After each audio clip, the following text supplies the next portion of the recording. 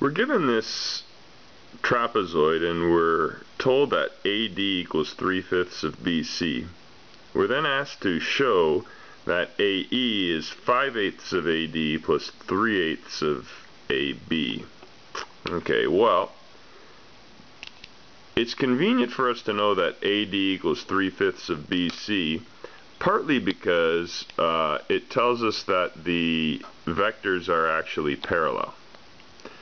So, the sides of the trapezoid. So that tells us that this side is parallel to this side. That's convenient for us because we already know that this angle and this angle are equal, but now we know by the parallel lines that this angle equals this angle and this angle equals this angle. We have similar triangles.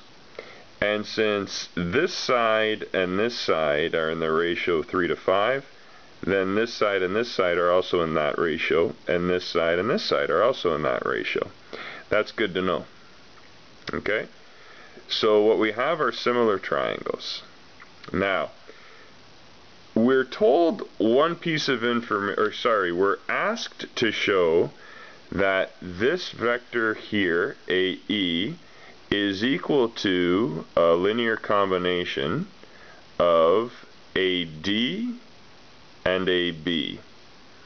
Well, to reorder them, we're asked to show that the vector in this direction is a linear combination of a vector in this direction and a vector in this direction. What we're going to do is write down the one linear combination of vectors in those directions that we know. Specifically, what I mean is we're going to write down that AC is equal to AB plus BC. Why would we do that? Because AC is in the same direction as AE. AB is clearly in the same direction as 3/8 AB, and BC is clearly in the same direction as 5/8 AD.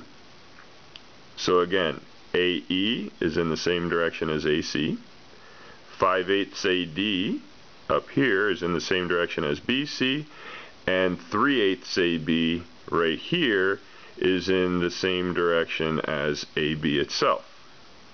So I'm going to state that AC is equal to AB plus BC.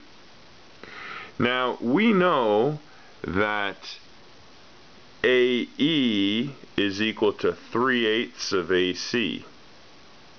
We know that because we're in the ratio 3 to 5. So this is 3 parts, this is 5 parts.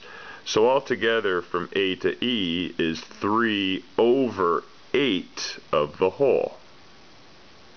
So I'm going to multiply AC by 3/8.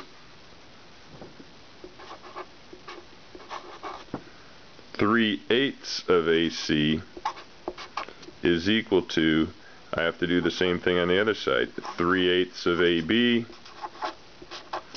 plus 3/8 of BC. Okay? Now, I know what 3/8 of AC is. 3/8 of AC is AE. Just to refresh your memory, 3/8 of AC is A to E. So I write that down. Okay? 3/8 of AB is actually part of what I'm being asked to prove. So I'm going to leave that alone, clearly. And now all I need to do is show that 3/8 of BC is the same as 5/8 of AD. Okay, well, in order to do that, we're going to rearrange the one statement we have in terms of BC and AD. See, what we're trying to do is convert 3/8 of BC to 5/8 of AD. So what we want to do is get a statement for BC in terms of AD. Well, we have that, only we have it in reverse. We have AD in terms of BC. So we're simply going to rearrange this, and now it's going to say that 5/3 of AD equals BC. Okay? Just multiplied each side here by 5/3. And so now we can take this statement and plug it in back here. 3/8 of BC is the same as 3/8 of 5/3 of AD.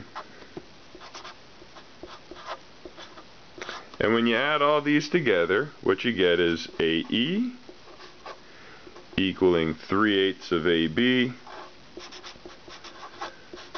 plus 3/8 times 5/3 is also known as 5/8 AD. And we're done.